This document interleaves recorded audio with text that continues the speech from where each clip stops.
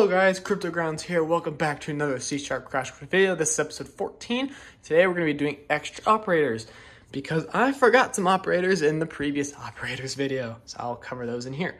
Anyways, if you enjoyed this video, make sure you leave a like, subscribe to my channel, and turn on notifications, and check out my other videos too. Also leave a comment below. Alright, let's get on with it. So basically, the ones I forgot, and I talked about this in the last video, is and, or, and the question mark operator. Okay, those are pretty much the main ones that I forgot. So I'm going to talk about this one. So let's say we have an if statement.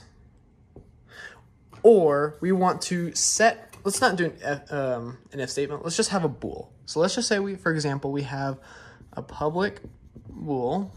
Now let's say we want to set example in our method. Obviously I don't have the public start void main, but, or you should know that by now.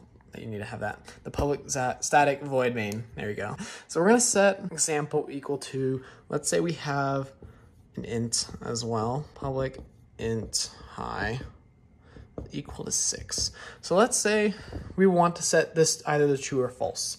So what we can do is, okay, so let's say we have high and high 2, and this is equal to 7, and high 2 is equal to 6. So let's say we want to set this to true if these two are equal to each other, or if they're equal, the specified condition.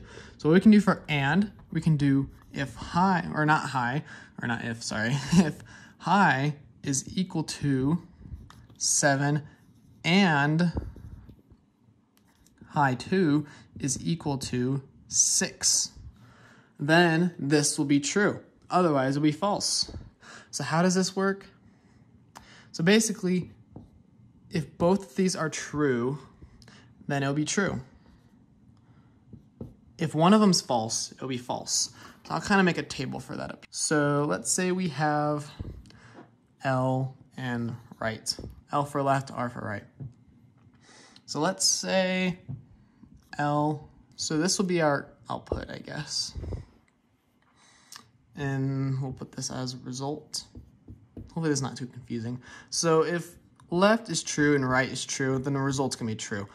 If left is right, or if left is false and right is false, then of course the result's gonna be false. However, if one of them is false, then the result is false. Same vice versa.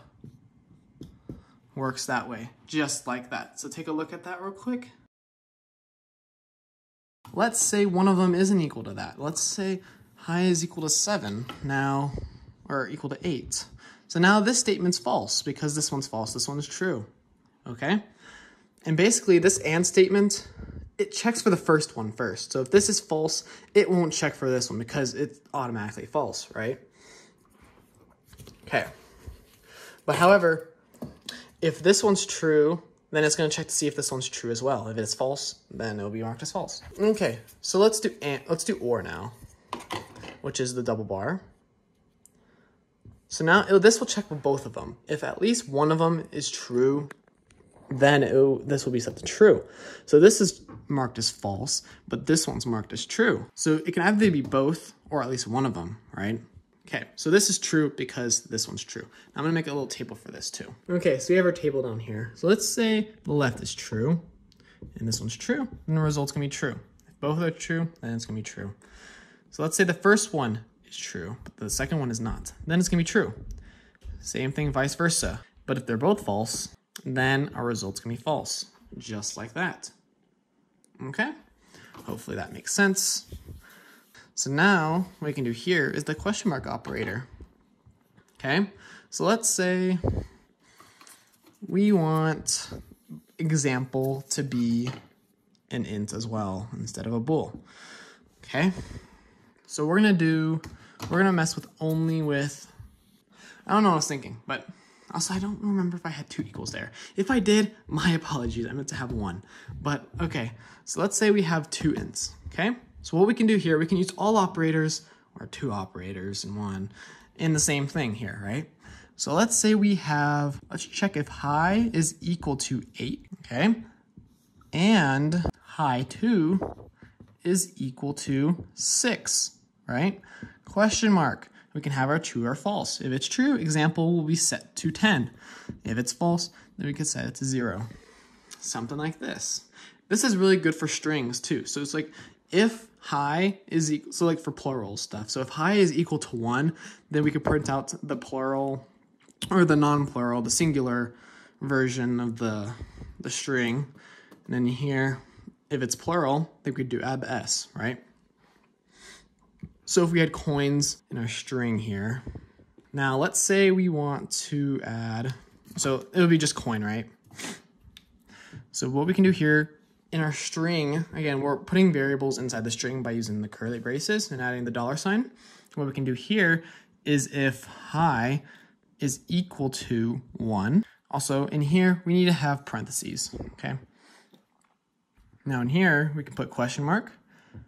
And if it's equal to 1, then we're just going to leave it as empty. Otherwise, we will put an s in it because it's plural, like that, okay?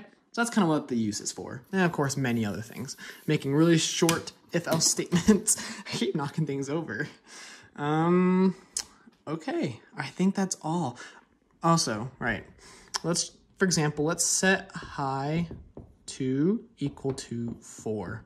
So now this is false because this may be true, but this is false, which also makes it false. Okay? Which means example will be 0 instead of 10.